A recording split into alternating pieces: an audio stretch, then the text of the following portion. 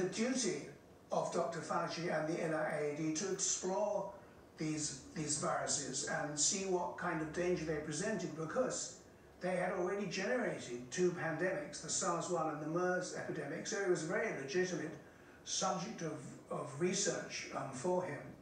And that was the overall purpose of the grant. It wasn't in itself to create the most dangerous virus, it was to explore the infective possibilities inherent in the natural viruses circulating in bats in China. Would it be the responsibility of a government agency to make sure that a lab that's getting ultimately federal dollars for this sort of research has the security and safety measures that it ought to have? Apparently the State Department didn't think it did.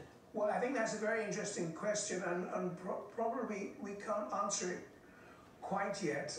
I mean, if we had, supposing there had been a virus escape from a lab in the US, a lab that was funded by NIAID, I don't think we'd immediately say, well, you NIAID are responsible for that. I think, first of all, we'd look to the director of the lab and say, was he following all applicable safety rules? Did he take all necessary precautions? So I think the responsibility lies first and foremost with the lab director. And then if you wish to go one step back, in this case, you arrive at Dr. Dashak. He was the principal investigator on the grant. And maybe, though I don't know exactly how the regulations are written, but just sort of in general terms, you would think he would be the first sort of oversight person responsible for making sure that his sub-grantees, like Dr. Shi, were working in safe conditions.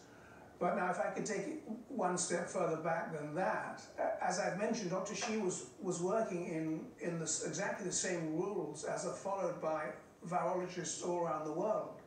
So now you could argue, well, the virologists have set these rules far too low to be easy on themselves. They don't like suiting up in a bubble suit for the BSL